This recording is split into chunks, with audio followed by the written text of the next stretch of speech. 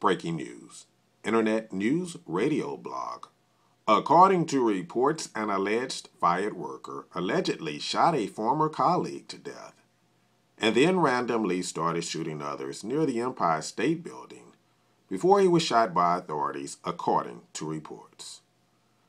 It was said 8 other people were struck by bullets when the shooting started on the Fifth Avenue side of the building, but those injuries are not believed to be life-threatening, reports say.